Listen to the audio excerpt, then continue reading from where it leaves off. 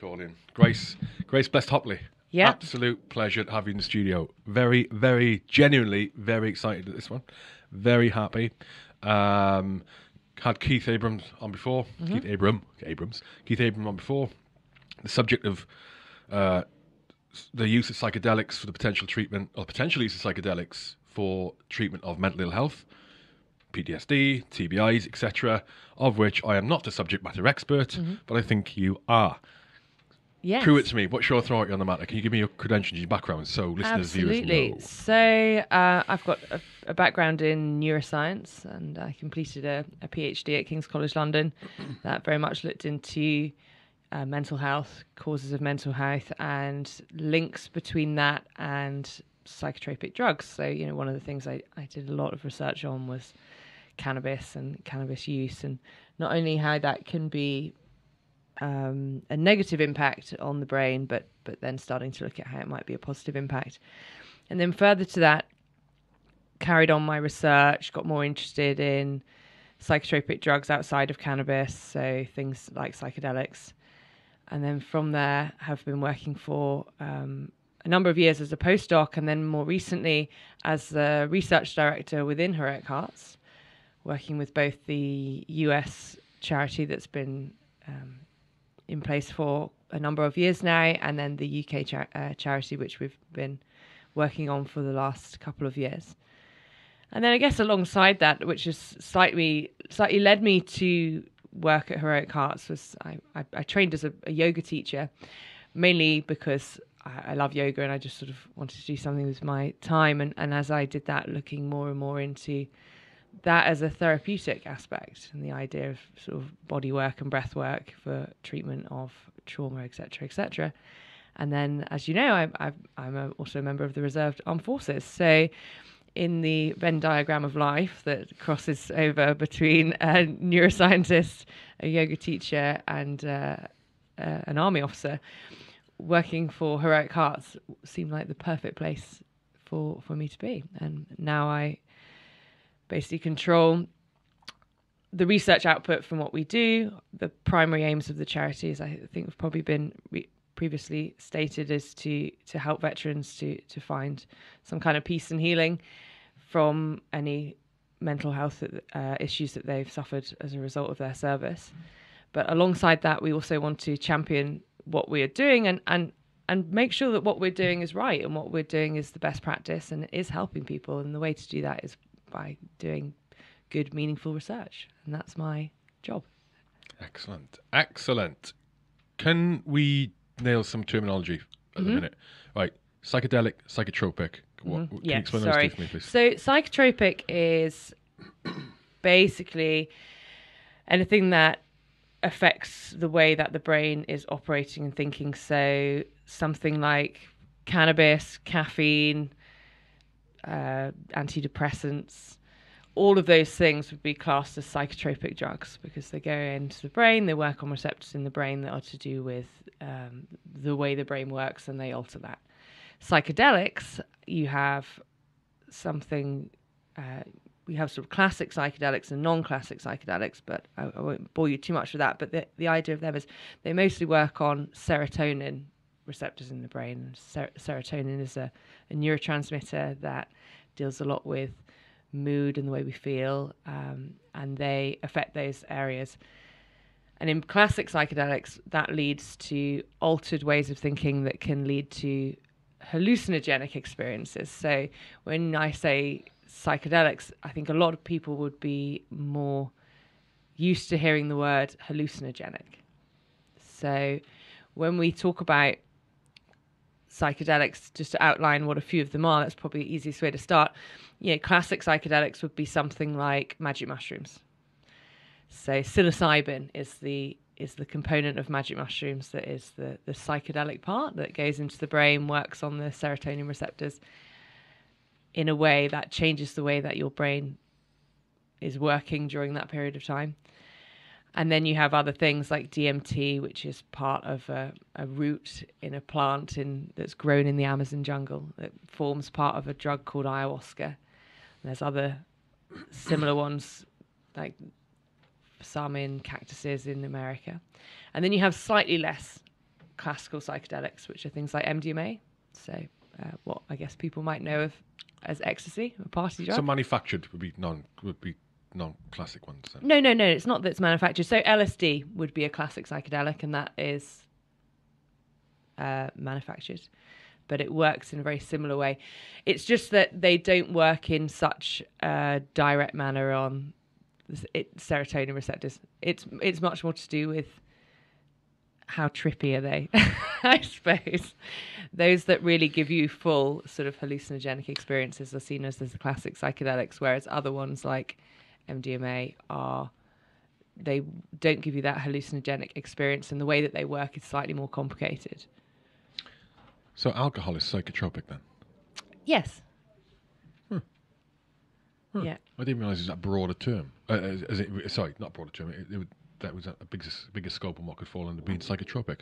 Okay. LSD's acid, right? Yes. Okay. Yeah. Okay. Where did this start? So where did in fact, I should explain. If you hear growling, if you listen to this or watching and you hear growling, it's just myself and Grace, and you can see or listen. The growling is not us; it's Grace's dog, who's also joined us in the studio and is guard keeping, manning the door, and you can hear stuff outside. So it's just protecting us. It's fine. Okay. Where did it start? So where did the potential use of psychedelics for treatment of mental ill health come about? Yeah. So I guess the origins are millennia old at this point. There's very good evidence to suggest that many tribes all over the world have been using psychedelics in various different ceremonies, etc., for ritualistic reasons, sort of marking certain age milestones, or particular moments in their life. And from that has come an awful wealth of knowledge, and that continues on in places like South America within the tribes there, with their use of ayahuasca, but definitely existed within Europe with something like the magic mushroom. The particular fungus that has psilocybin content grows on pretty much every continent around the globe, and so at some point it's pretty logical to believe that they have been taken by various tribes, etc.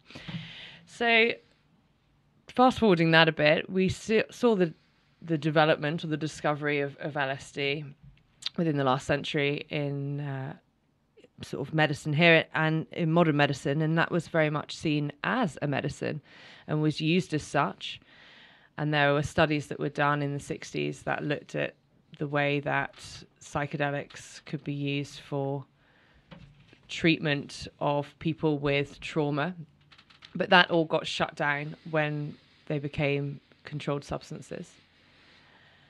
And then MDMA, the same was happening with them. So MDMA was used for treatment of veterans from Vietnam War all the way up until the early 80s, when that was then starting to be used as a recreational drug. And so the powers that be saw that as a problem, and so rescheduled that to be the classified substance that it is today. So the discovery that psychedelic drugs were useful in the context of psychiatric help was originally done in the sort of 60s, 70s, 80s in studies that were perhaps a little avant-garde, but were still nonetheless decent studies. I mean, avant-garde was sort of how science worked a bit more back then. But then as a result of rescheduling, it was all completely shut down.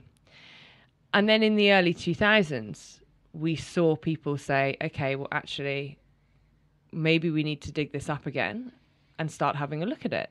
And so we started to see people using MDMA for the treatment of PTSD. It was one of the first ones that sort of came back online. And then slowly, we've seen labs around the world take back up the mantle of psychedelic drugs as useful substances for the treatment of psychiatric disorders. And we've actually been incredibly pioneering here in the UK with the people at Imperial College. So they said, okay, well, we've sort of seen these really great psychological studies, but let's actually have a look what's going on. And they, with sort of great pain, spoke with the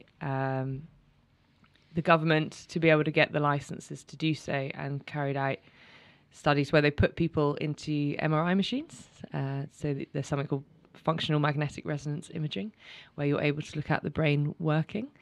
And they gave them LSD and psilocybin, and they put them in, had a look what was going on, and it was amazing. I would not want to be in that tunnel on acid. No, you really No wouldn't. way. No way.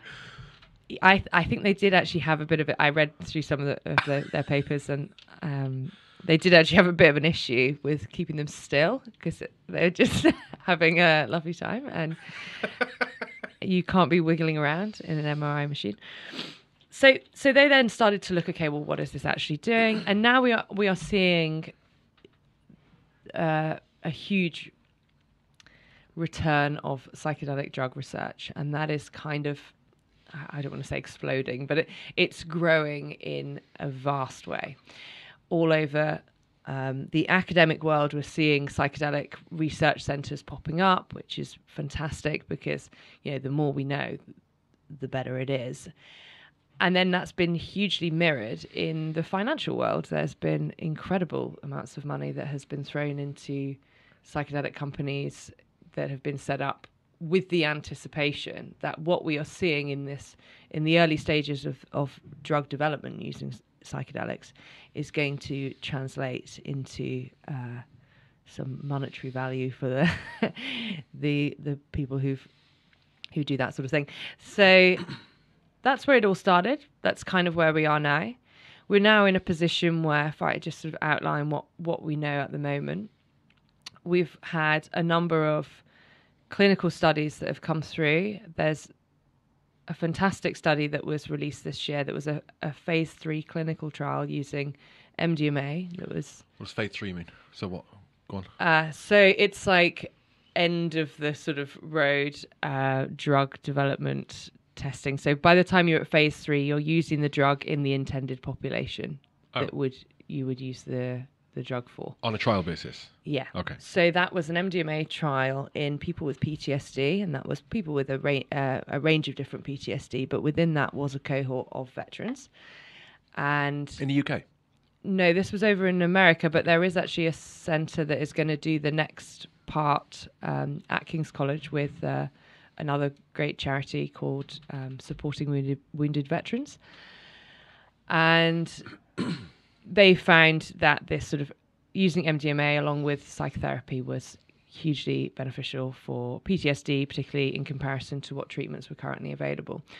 And then when we turn to something like psilocybin, we've had great studies that have looked at depression, and they've tested psilocybin against your average antidepressant and found it to be more beneficial, which is great.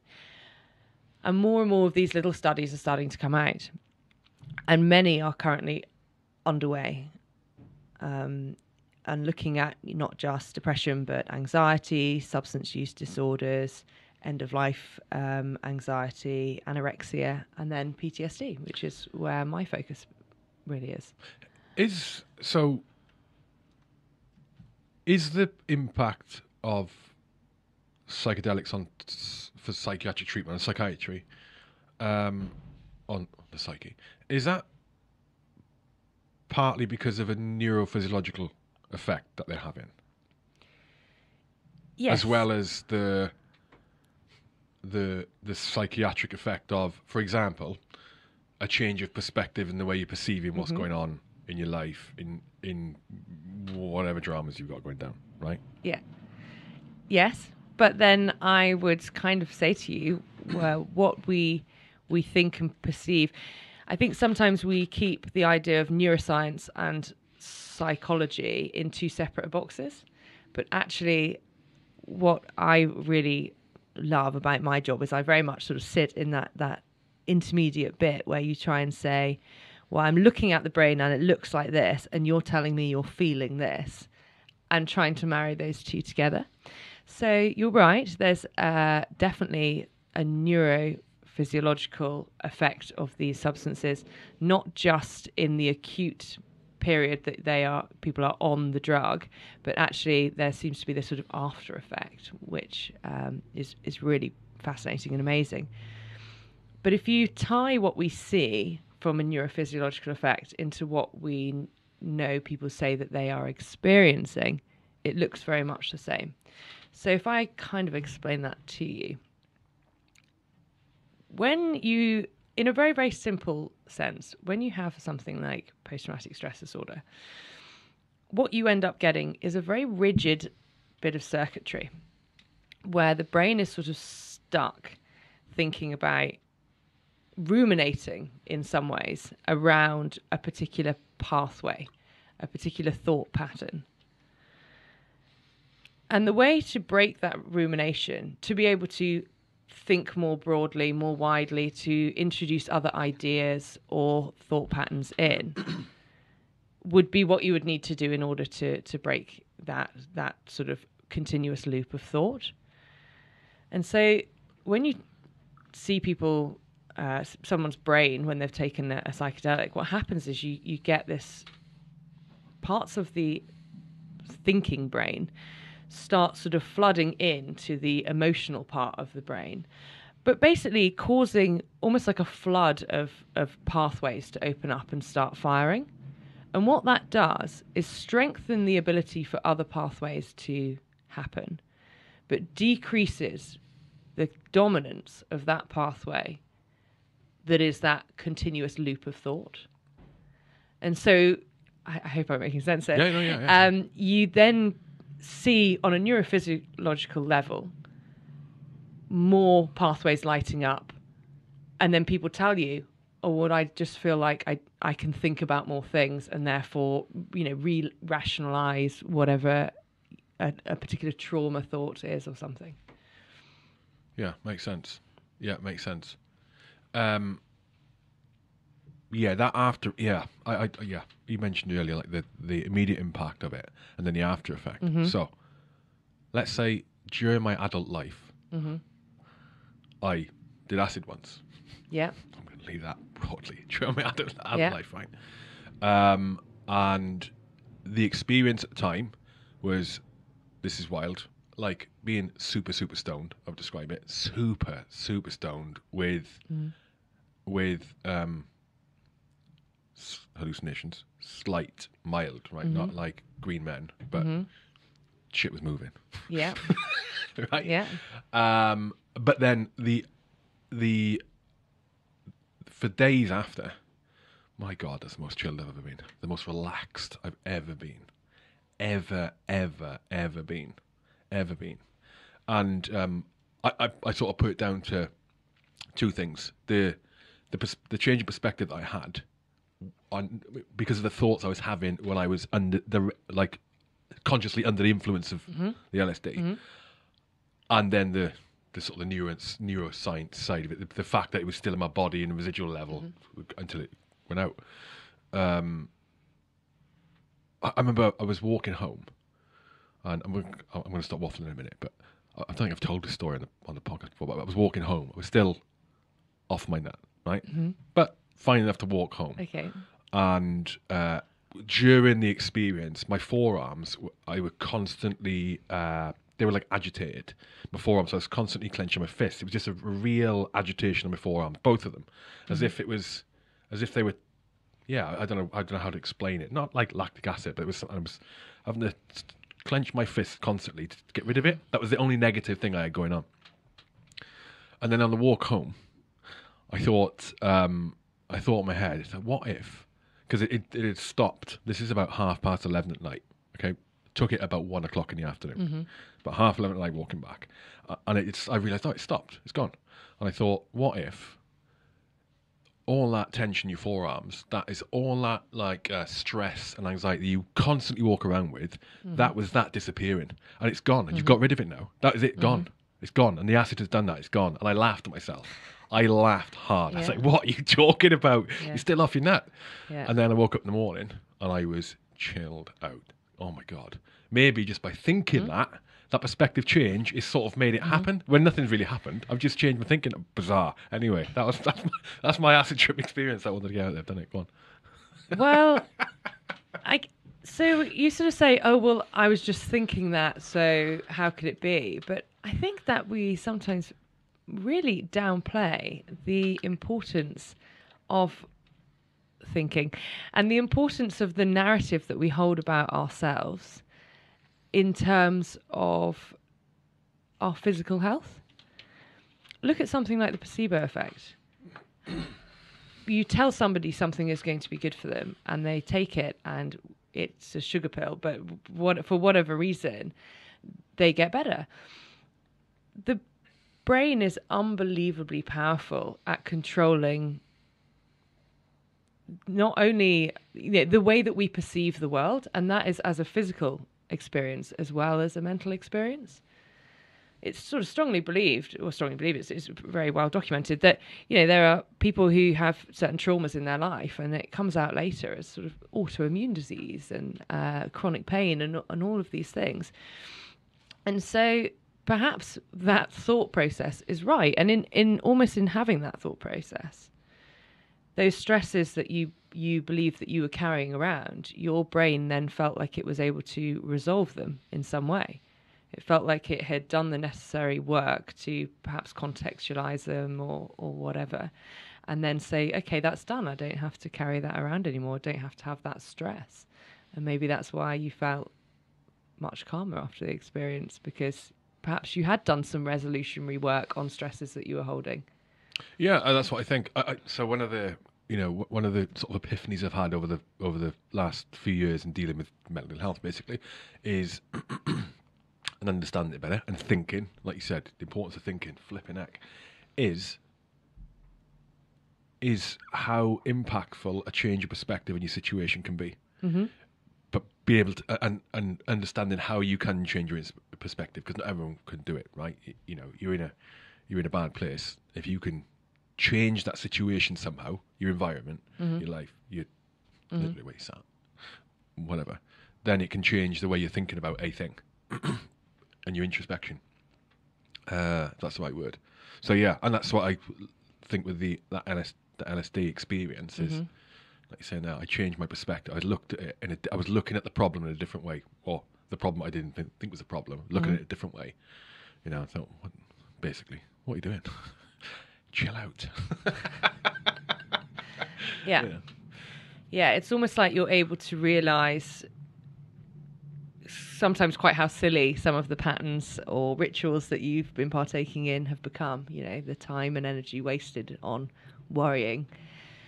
And when, and you're so right. One of my favorite phrases is always, a change is better than a rest. And it is so true. Just sometimes, like you say, if you just go and sit the other side of the room, you'll feel much different. But when we talk about the thinking and all the rest of it, so if we sort of slightly step away from the very medical idea of PTSD and psychedelics for PTSD and look at it a little bit more as a transient experience that you have under the influence of psychedelics, a lot of that is basically people being able to access their own narrative. We all walk around the whole time with this narrative of who we are, what we've done, what we know, what we believe, what our values are, etc., etc., etc. And even though we might not think it, but that informs the way that we feel and behave and react the whole time.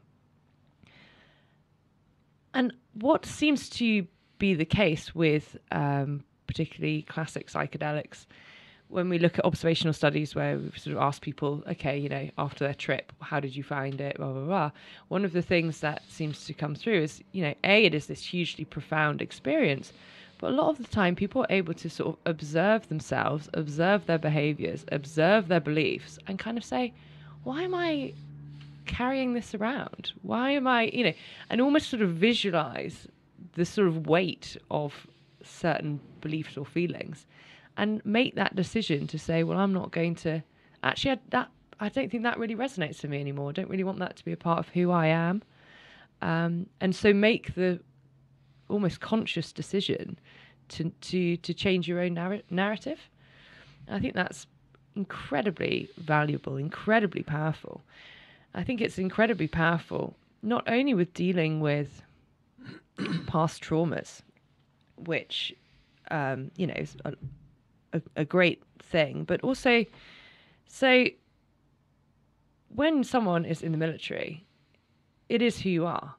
It becomes such a part of your identity, such a part of how you perceive yourself. And it's no coincidence that if you look at PTSD rates, it's normally about 6% of people who are still, it's about 6% of people who are serving who have some sort of level of PTSD, but it's 17% of veterans. Well, why is that? Well, quite possibly because a lot of the trauma and stuff happens once you leave and once you have to recontextualize yourself and who you are as a civilian. And the experience of psychedelics and a lot of what we get reported back is not just about that dealing with the trauma in the past, but it's about rethinking who you are now and who you're going to be in the future and saying, okay, I was that person. I was that soldier. I was, whatever your number is or this, that, the other, however you identified yourself. But that's not who you are now. And who am I going to be now? What values do I hold as a civilian? Could that 17% be, sorry to interrupt, could that 17% higher figure also partly be due to a propensity to misdiagnose as well, especially in veterans? How do you mean? Sorry. So presentation of certain, because with PTSD, right, it's like those, the symptoms that you would commonly associate with PTSD are also commonly associated with other things. Yeah, substance use disorder, chronic pain. Yeah, and they also feed into each other as well. Yeah. Right. That was my question. Could it be partly misdiagnosis with the high figure, like an eagerness to diagnose with PTSD by instead GPs. of those other things? Yeah. Well, I think that those other things are symptoms of PTSD. Okay. To be honest, I think particularly when we look at substance use disorder in veterans, why do lots of veterans drink perhaps so much? Well, a lot of the time it's because they're using it as a medication for feeling anxious or feeling, whatever else. And that then becomes what people see. The symptom then becomes what people think is the diagnosis, but actually it's not. And the same with chronic pain. People who've, chronic back pain, but actually, is it chronic back pain or is it trauma that is being suppressed so heavily? That's how they are experiencing that trauma. Is there anywhere, in fact, is there anywhere that is legally, actively using psychedelics to treat, just as a common thing, to treat mental health, PTSD in military or in some other way, general population maybe? And if not, how close are we to getting to that stage? I say we, I mean the world. The US is ahead of us, right? Yes. Okay. Yeah, but it's a bit complicated in the US because of the way that they have state and federal law. So lots of states have kind of said, yeah, let's go for it. But federal law is still very much no. So how that actually plays out is difficult to interpret. So in the Netherlands, it is legal to use psilocybin truffles, which is not, it's just a different part of the mushroom. So there are clinics there that exist for people to go to, and they can do it on a very recreational sense, or they can go there with a specific reason for what they want to find. There is a guy that we work with now, and we're going to be doing our own retreats over in the Netherlands, who is an ex-veteran himself. He held some clinics this summer just gone with some, I think they were Dutch SF guys. He's a Dutch veteran, is he? He's Dutch. Okay, Yeah, he's Dutch, and they held a couple of different retreats with some special forces guys that were incredible, and some of the reports that came out of that about how well that was received and how well the participants sort of viewed the experience was great. A lot of what we do in the American side of the charity is we send people down to Peru, to the Amazon jungle, which is where the ayahuasca ceremonies take place within the indigenous populations that live down there. And that's something as a UK charity we're now doing. So we're actually sending our first load of guys out to Peru in a couple of months' time. So those are the sort of your main two options. Jamaica, you can go and take psilocybin for mental health reasons, and that's where we're also going to be doing some retreats ourselves. As far as clinical practice within healthcare systems, Canada actually has a compassionate use case that has now seen, I believe it may be up to about 30 people go through, and that's 30 people who are sort of approaching their end of their lives with cancer and are experiencing quite horrible anxiety symptoms around that, and they can be treated with psilocybin for anxiety. Really? Which is amazing, yeah. And so that's a compassionate use case, and that's something that actually we would love to get here, for the same reasons, for people with end of life cancer anxiety. Why? But do you know what baffles me here? Yeah. Right. So they'll approve it to treat someone to make them improve their mental health at the end of their life. Yeah. How about doing it when you're in your life, when you've got loads of years to live? Madness. What are you doing?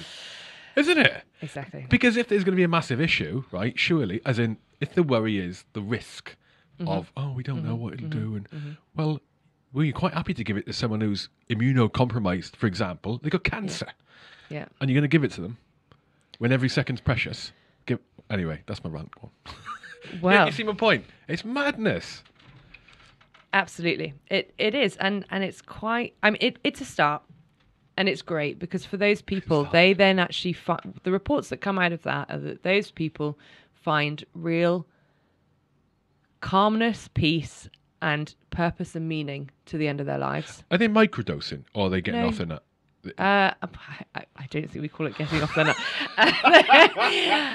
Sorry. They're macro doses, as we would call it. So having not a hallucinogenic experience is not quite how I'd like to describe it, but they're having an experience, a transient experience with it, and they find that very meaningful and often able to put some sense into the experience that they're having and what the end of their life might mean to them, and that's fantastic, right?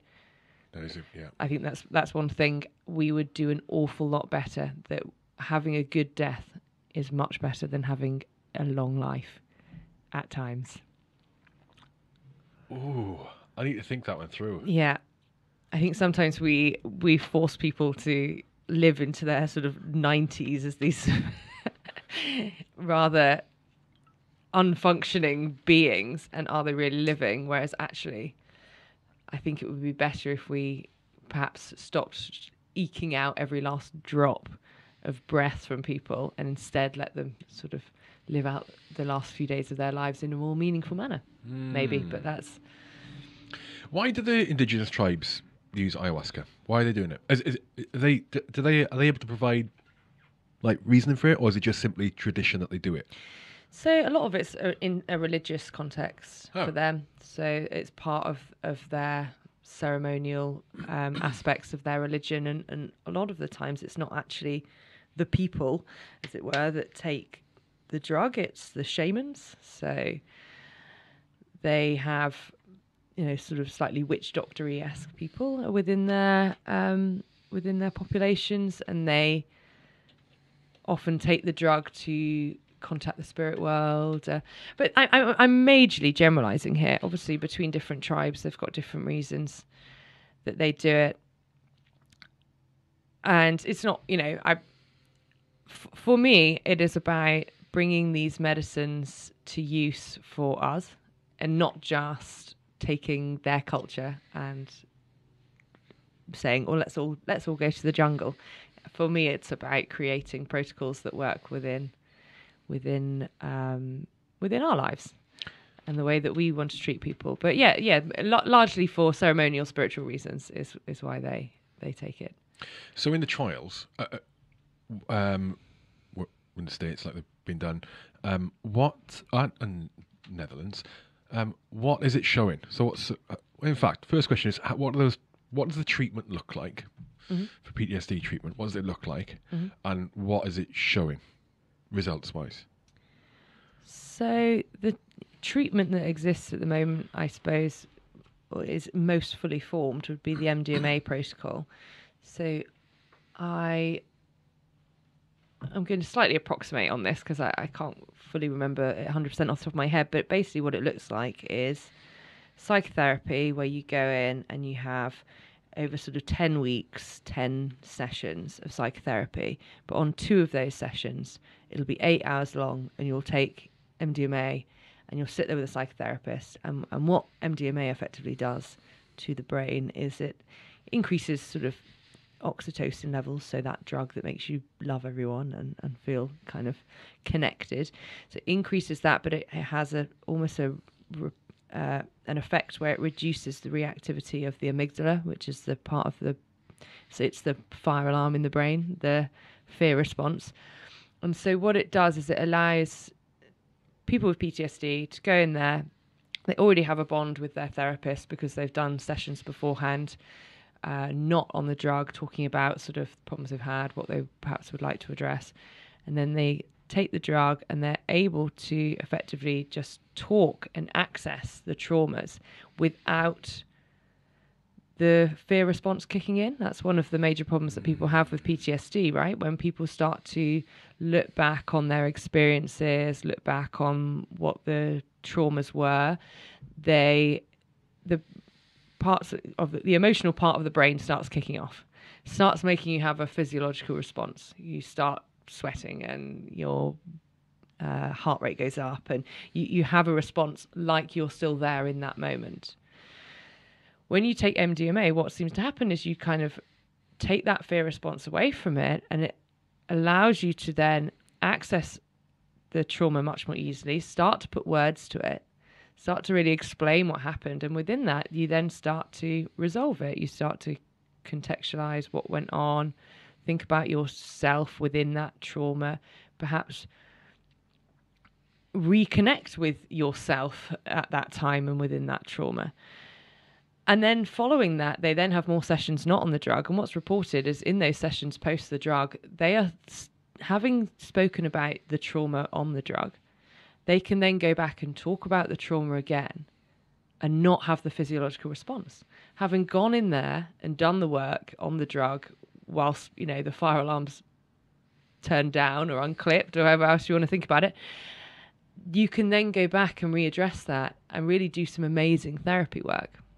So that's what exists currently. And as I previously mentioned, they're going to do another round of those trials. And we, fingers crossed, are going to have that happening in the UK alongside supporting wounded veterans. As far as the psilocybin or ayahuasca protocols look like, so I'll tell you a bit what ours look like. So if you're going to go and do an ayahuasca retreat, you would sort of sign up to Heroic Hearts, do some work with in preparation that would sort of just talk about yourself, what you're looking to achieve. Also just looking a little bit at your lifestyle, about exercise, what are you eating, all these things are really important to our mental health. And then you go out, spend 3 or 4 days out on a retreat, during which you would take part in an ayahuasca ceremony. And then you would come back from that and then connect with an integration therapist. So whilst you're sort of there having the experience of a psychedelic, possibly all these odd things, like you described, some thoughts that at the time feel completely mad or disconnected or maybe not relevant. And you would go back with an integration therapist, and often you say, okay, well, maybe that monkey I saw come out of the tree, maybe actually that's something to do with this or whatever. And you integrate the ideas and thoughts that you had on the experience in what they might actually mean and how they might apply to you and how you might want to interpret them. When we come to the thing I'm really excited about, which is our psilocybin protocol, that's going to be in Jamaica and the Netherlands. And we're taking groups of guys, and that's really important. Maybe I'll come on to that in a moment. So groups of guys who will go through a preparation process with a therapist before they go out. They'll then go out to retreat centres in the Netherlands or Jamaica, and they'll be there for 7 days. They'll do 2 doses of psilocybin as a group, and they'll have the whole time they're there to talk about their experiences. You know, everyone there will be a veteran. Everyone will, you know, have a pretty similar background, and they can, you know, sit around and talk about their experiences in the military, about their experiences after they took the substance, maybe just their experiences since they left the military, etc., etc. And then coming away from that, they will then also go into an integration program with that same group that they were in the retreat centre. And that will go on for, you know, 6 weeks after they come home. Psilocybin, that experience is really short, though, isn't it? I don't mean though it's a bad thing. Am I right in saying? So, in my adult life, I have tried it once, but not properly. I'll explain. I didn't administer Didn't inhale. Yeah, yeah. Well, it was. I'll explain off air. Okay. Right, but yeah, I don't want to incriminate myself. But the experience lasted. It seemed like it lasted an hour. Mm-hmm. It was super mild. It seemed like it lasted an hour. It only lasted 12 minutes. Right. And I knew that because I'd sent a text right at the start. Okay. Right at the start. And then put my phone down. Mm-hmm. And then when I sort of, I thought, oh, right, I'm feeling all right now. I'm good enough to sort of stand up. Mm-hmm. I was sat on the couch looking at pictures on the wall. And, looking at the wall and I ended up looking at the pictures. Really mild hallucinogenic experience, really mild hallucinogenic experience. There was a painting on the wall. Perhaps not the main thing I should be looking at actually. Painting on the wall. A guy called Brightbud, one of VC, got killed in Afghan. Right. And it's a painting of it, depicted him in his last moments, bursting through a field of basically brush in Afghan, and the plants were moving. Like it was incredible to look at. Mm-hmm. Anyway, 12 minutes it lasted, but it seemed like an hour, and I've heard that elsewhere. So in that 7 days when I was there, the doses, how big are the doses? Quite big. Is it like an all-day thing? No. So psilocybin is shorter lasting than something like LSD. LSD seems to last between 8 to 12 hours, whereas psilocybin is more 4 to 6 hours. So maybe you did have quite a light dose. The dosage we are going to use on this, we've actually thought quite a lot about it, and I consulted with quite a number of people about it because I wanted to get it right. Obviously, you don't want to give people too much and they have, a full ego death experience where they sort of have something frightening of an experience. But another very important thing that what we want people to experience during this is this transient experience where they are really able to let go and not feel like they're trying to hang on to reality, I suppose would be a way of thinking about it. So it's a big enough dose that people will be in a full transient experience and not trying to fight it, if that makes sense. Yeah. So particularly, I thought a lot about the dose and came up with the dose in the end with the guy who I mentioned in the Netherlands, who is a veteran himself and has done quite a lot of work with psilocybin and veterans. And he said, veterans are one of the worst lot for fighting it. Oh. Yeah, and not just sort of submitting to the experience and kind of going with it. They try and hang on, as it were. So that is the piece of advice I was given by multiple people before I did the LSD. Was you got to go with it. And I think it was only one moment where I realised I was fighting it. That you got to, oh my god, you got to relax. But I could also see like this could be a nightmare for someone if they couldn't just chill. Well, that's sort of what we want to definitely avoid is giving people too low a dosage, and then that's when you can have quite a frightening experience because you're you're sort of halfway there, if you see what I mean. Whereas when you're fully there, you're not really worrying too much about what normality looks like in a way. Yeah. Yeah, I think that apprehension's a big thing, isn't it? I was flapping like a budgie before that, flapping like a budgie. But there's no need, is there? But I mean, that apprehension plays badly into it as well. It can do anyway. How do you manage the risk of? In fact, no. How prevalent is the event that people generally have a long-term negative impact on them from psychedelic drug use? Yeah, so that very much depends on how you're taking it. There have been some really good guides, as it were, that have come out on safe use of psychedelics, and that's sort of very much what we are attempting to strongly follow here. But we have something in psychedelic therapy called set and setting. And the set is about your mindset. So are you in an appropriate place to take it? Like, it would not be appropriate, for instance, for you to take psychedelic drugs if you were in what was quite an acute, distressed state, because there is a risk that you would highlight that part of your psyche. And then, so you have to be, prepared in some way, and that's something that we do with the preparation before. So it's not only just like, you will be here at this time with this in your bag and that kind of thing. It is also about preparing yourself mentally for the experience and thinking about yourself and what you'd like to get out of it, and going in with a positive mindset. But also setting is very important. So there, for instance, the Netherlands retreat, I think it will be in this, a lovely little log cabin in the woods, and you'll be on a beanbag, and there'll be a nice music playing. There's a lot going on now with psychedelic music, and I don't just mean music that makes you feel like you've taken psychedelics, but the music that people listen to whilst on psychedelics. It turns out that's actually quite important in people maintaining sort of good trips. So there's that aspect to making sure, doing everything you can to mitigate the fact that somebody would have a bad trip. But then if you look at the idea of bad trip, sometimes difficult things happen to people when they're on psychedelics, and lots of people who absolutely swear by psychedelic therapy will all tell you about a trip they had that was very difficult.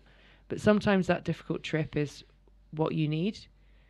What you experienced and what you learn in that difficult time was actually what you needed to face and needed to experience. I know that's something Keith very much speaks about when I've spoken to him about how he found sort of healing through psychedelic use. Is the idea that this is not designed to be a recreational fun weekend. This is designed to be a piece of therapy to help you. And unfortunately, sometimes therapy is confronting things that are uncomfortable. And that's why you're there, right? Because you want to confront those things, because you want to be able to not deal with them because you're either hiding them from yourself or you're trying to get through life with them in the way. And so by confronting them on a psychedelic trip, it's just about making sure that when people are in that uncomfortable experience, that they are supported in the best way they can be. And that's by having, excellent therapists who know what they're doing.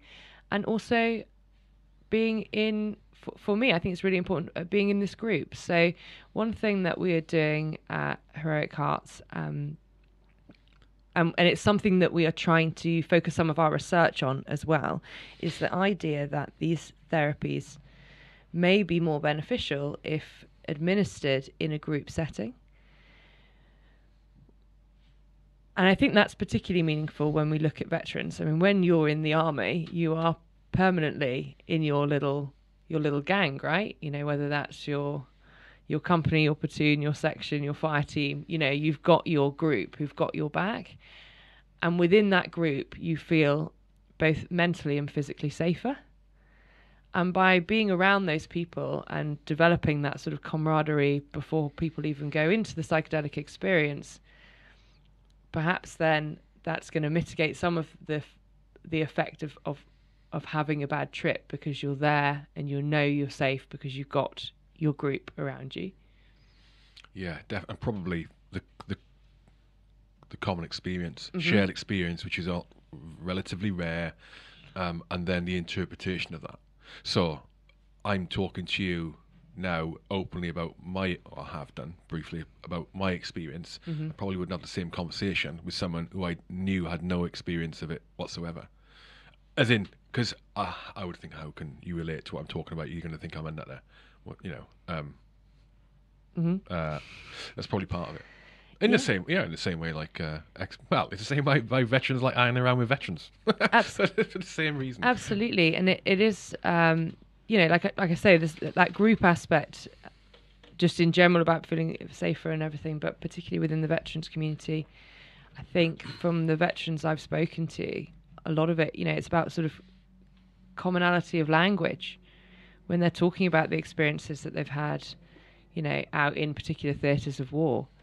I think they feel very uncomfortable trying to explain what it was like and what they were asked to do and what that looked like and felt like to people who've got no idea what it might have been to, put on all the PPE and get in the truck and drive down that road and do all of that stuff. And that really, really helps. And then when people come away from the experience of the retreat, they have that group around them. So they can call them up and say, oh, actually, I was just thinking about this thing that happened and maybe it was this. Or they can call them up and say, actually, I'm having a really shit day. Like, can you just talk to me about something? And so they have that support network when they come out, not only for the integration of the experience, but also one of the things that we know is one of the biggest predictors of the development of trauma is not having excellent support groups around you that make you feel safe. Say that again. Sorry. One of the biggest predictors for people coming out of particularly things like the army or the military and developing traumatic, something like PTSD, psychological disturbance, is not having good networks around them that make them feel safe.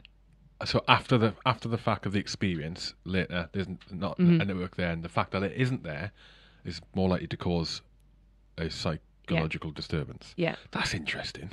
Why is that then? Because they don't feel safe. When you don't feel safe, your brain is like turned on to look for danger the whole time, and then you're more likely to start manifesting on traumatic memories that existed previously. Whereas if you come out of the military and go and you have a really supportive network around you, then you're more likely to observe the traumatic memories you had in the context of you being safe now. That is fascinating. I've never heard of that before. That is makes perfect sense, mate. Yeah? That is fascinating. Yeah. That is fascinating. Yeah, makes a lot of sense. A lot of ex-military struggle when they leave because they haven't got a clue what world they're in. They don't have a clue. It's completely alien to them, as it was for me. I really had a bad time with it. And I'm not now, because I understand my place in the world now. I'm in a job I enjoy, as an example, and partly plays into why I'm a lot better than what I was. I think that's fascinating. Yeah, interesting. Yeah, it's definitely why we need to have better and the military is looking into it. Why we need to have better management of people as they leave. And that's not just about their mental health. That's about their careers. It's about their housing. It's about their, welfare in terms of relationships with their families, etc., etc. They need to be supported because those end up being triggers for, PTSD. What's stifling the progress forward in the UK for this kind of research, one, and then rolling out treatment, two, making it a bona fide piece of support for people? Well, it's still very much a controlled substance in the UK. It's if you... Are you talking about MDMA here? MDMA, psilocybin. Yeah.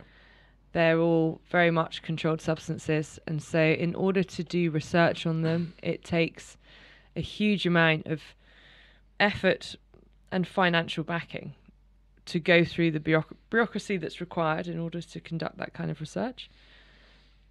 So that's obviously a major blocker. And then obviously it is illegal to do any of the work here. So there's that. There has been a number of appeals that have gone forward to the government. The words came out of Boris Johnson's mouth that he was, looking into the use of psychedelics for treatment of things like PTSD and would be considering it, but that was said A, by Boris Johnson, and B, 6 months ago, when I think he probably thought things were a little bit rosier, and as we just saw in the last couple of weeks, the government has come out with the classic "we will be hard on drugs" line, which we all know works so well. Oh, the middle class drug users, we will take your driving license away, or something like that. Oh, I didn't know that. Did you not? No. Well, that was a grapple at popularity last week that they did. So the government has made noises towards the idea that they are going to revisit the use of psychedelics for treatment of certain psychiatric disorders, and perhaps that would be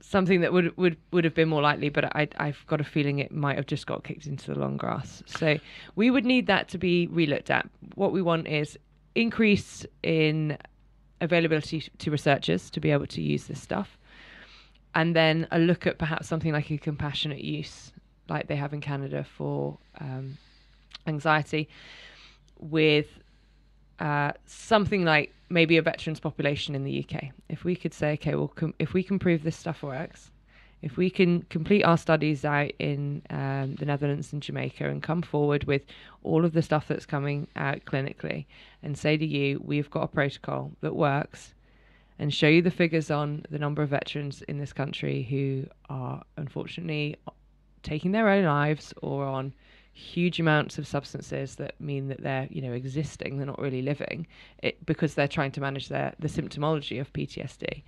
Would you not then say, on a balance of risk, etc., we should be able to use that in a compassionate use sense? So that would be an ideal aim for me, and that's something at Heroic Hearts we're setting our focus on, getting a compassionate use case for it.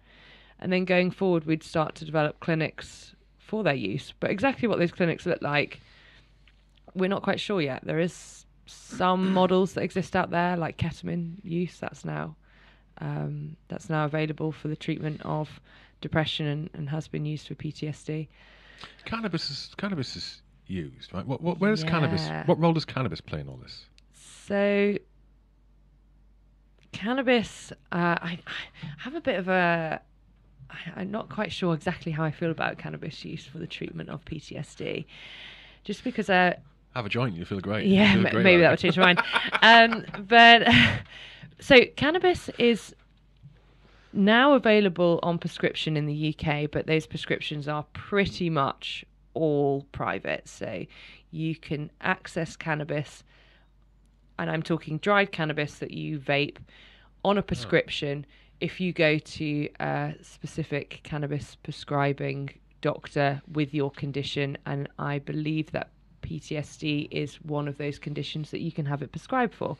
The argument for its use there is that cannabis is of a particular strain and therefore composition that mean it's not the kind of stuff that you would get off the street that is made to be bang for your buck. So it's got really high amounts of THC, the main psychoactive component of cannabis, but very low amounts of CBD, which is the sort of moderating effect in cannabis.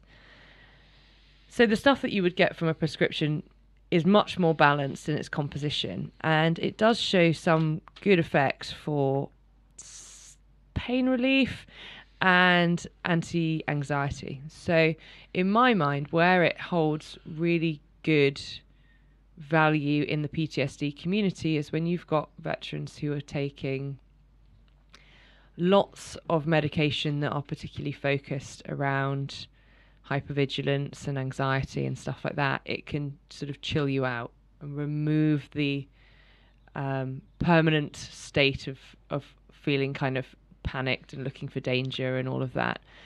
But I wouldn't like to think of it as an end point where you say, okay, well, you're just going to take cannabis every day for the rest of your life. I think it works as a very good stepping stone between being traditionally pharmacologically medicated to then looking for proper healing, proper finding peace, proper, being better.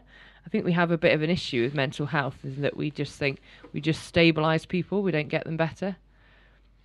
And where psychedelics play a part is that they are that stepping stone for people to get better.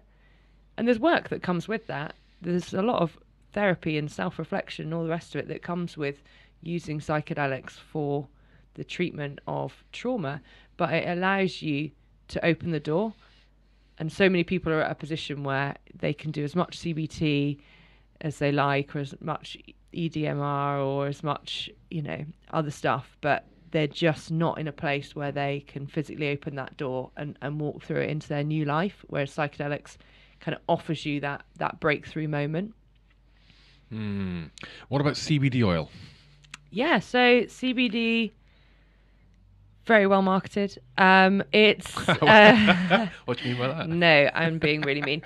So, from what we know at the moment with CBD, it shows great promise, and there is a lot of good evidence to suggest it is useful in a number of applications, but not quite as many as Holland and Barrett perhaps would have you believe. It's slightly over marketed, but more in the fact that we just haven't had the time to run the clinical trials and to run the animal trials and the cell-based cell line trials to fully understand exactly what it does, where it works, and what it works on. CBD in general, you mean? Yeah. Don't get me wrong, it's got great evidence, and if it works for you, brilliant, go for it. And there's good evidence behind the fact that it works as an antipsychotic and potentially good for addiction, and also as an anti-anxiety medication. And that evidence does exist, but that evidence is still quite a small pool of evidence. Do you know if the CBD and CBD oil is as bioavailable as it is when you smoke weed, or not? Are you aware or not? No. Oh, no, that's fine.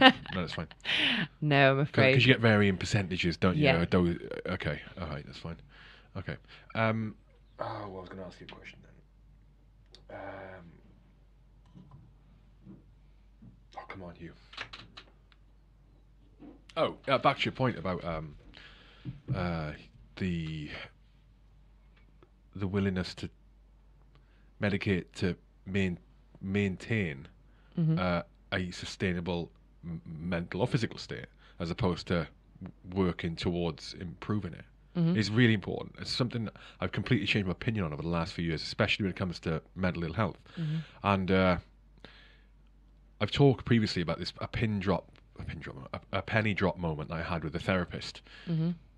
While I did this course of therapy while I was doing the podcast. I think it was in the first year or the second year doing the podcast. I actually had him on, the therapist on then later, Dirk. Anyway, he said something that I don't agree with now. But the penny drop moment was, he said that have you ever considered that who you are now, that's who you are. So what you are now, it's who you are. Yeah. And that trying to put yourself to where what you were mentally capable of, then no, this is who you are now. So you kind of have to accept it. He didn't say you have to accept it. That's who you are now. Yeah. He suggested that to me. I was like, yeah, that's yes, bang on. And now, like, no, because, and we're going off on a tangent here, but I think it's important it's been an important lesson for me.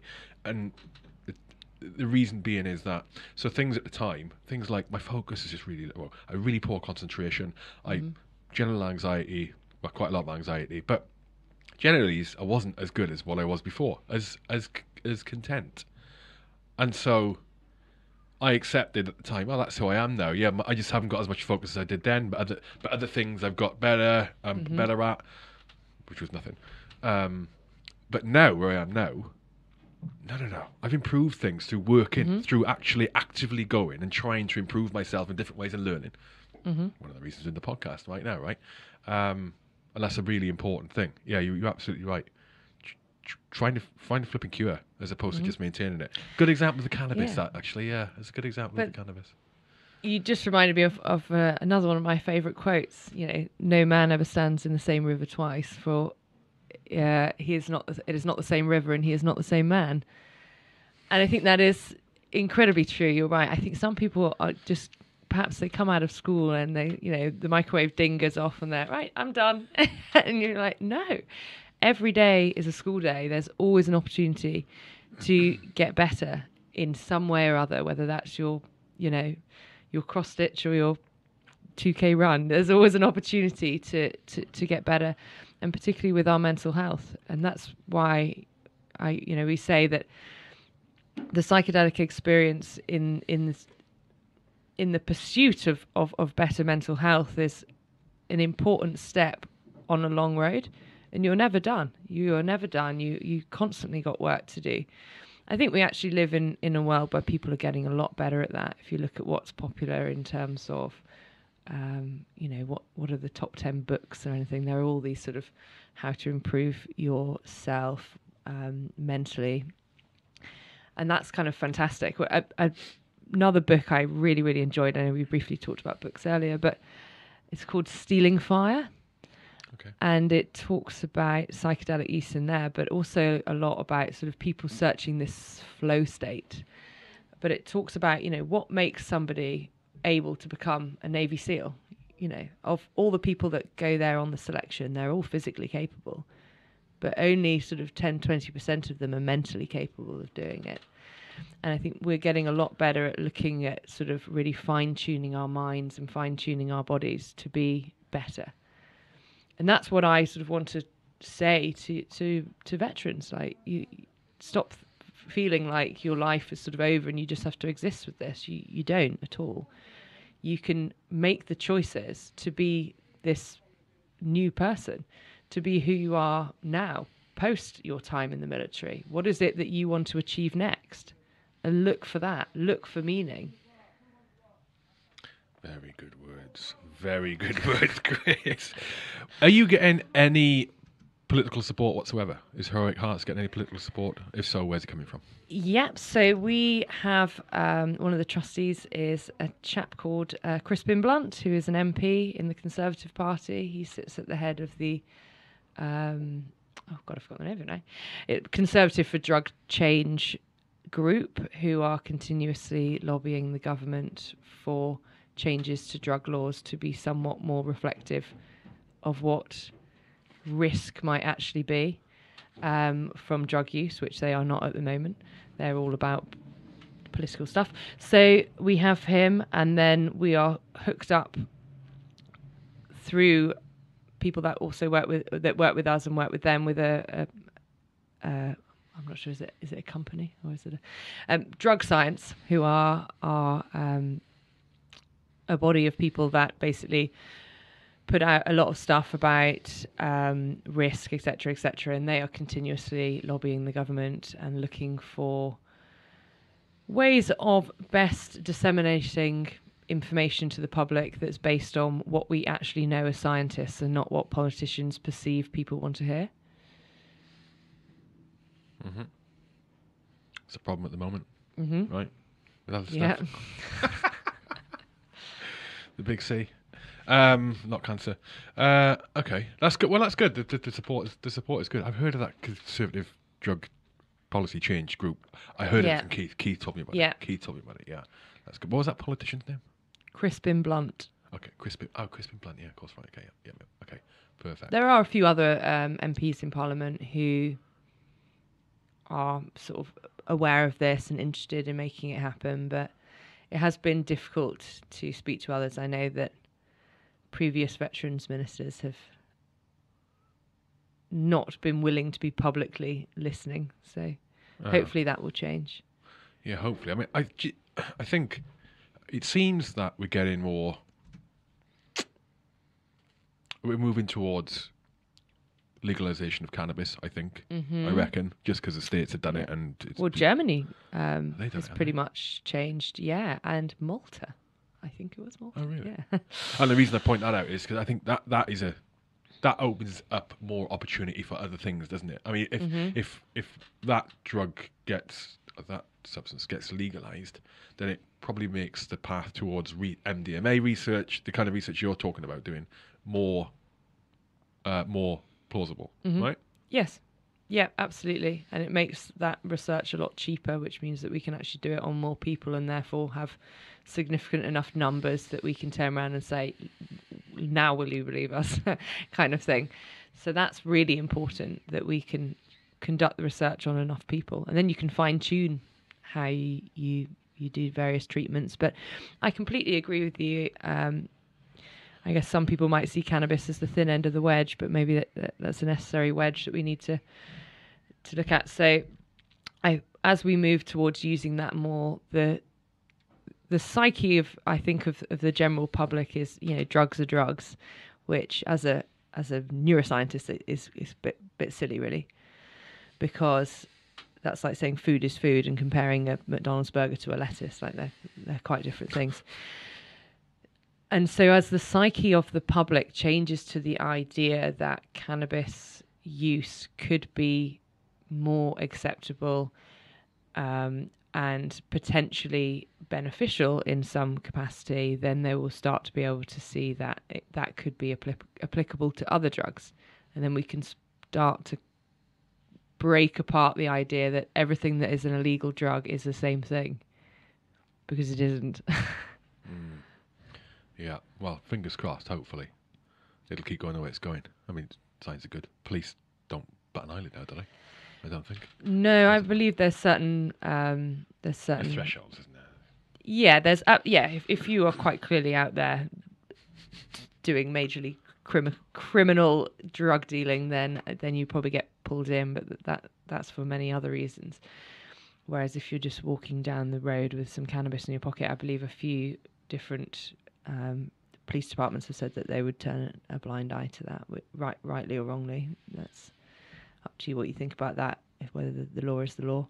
I think another place that we have to start looking at, and it's a really, really difficult one, is having this conversation with the military and what they think about this. We all know what the line is. The line is zero tolerance. You will lose your career on your first offence. And I can completely understand why they take that stance in some sense, but then you look at how much alcohol gets consumed on base. In, the state of people in a mess sometimes, and you think, hang on, I think I'd rather these people had all just smoked a joint than drank a bottle of port or whatever else. And so maybe, trying to start a conversation with the military that's a little bit more sensible about all substance use. If I had the choice, I absolutely agree. If I had the choice, if I had the choice between keeping alcohol legal or legalizing weed, but legalizing cannabis, right? But at the cost of losing alcohol and making that illegal, I'd take the cannabis every single time for the points you just made. You will not see someone, and this isn't the legalized cannabis podcast, right? We're not talking about that, but it's a really good observation you brought up. I mean, with the military, the problem there is ignoring the alcohol piece. That's just a complete contradiction in what they stand for, right? They kind of, I think, it's if they were to say, yeah, let's accept that as a treatment, for example, MDMA or some other substance, or in cannabis, then it's the abuse that we get, like alcohol gets abused, right? Although there's no positive impacts. Arguably there are a couple, but yeah, that's the drama. That is a long game. That one, getting the military to accept it. Though you say it's a long game, I think there is definitely a huge amount of recognition within the military that is only growing around, firstly, PTSD as a whole, and you're finally getting, the big cheeses coming out and saying, actually, I had a problem and all the rest of it. And that has been incredibly important as far as reducing stigma and getting other people to come forward and say, actually, I've had a problem. But they are seeing that there is a great need for improved treatments, because what we have now is quite frankly not acceptable in as far as treatments that seem to actually work. And so they are opening their minds to the idea that new treatments need to be found, and if these new treatments are psychedelics or MDMA or something like that, or cannabis, then surely how can they hold the line? Mm-hmm. Very good. Hopefully, fingers crossed. What have we? Is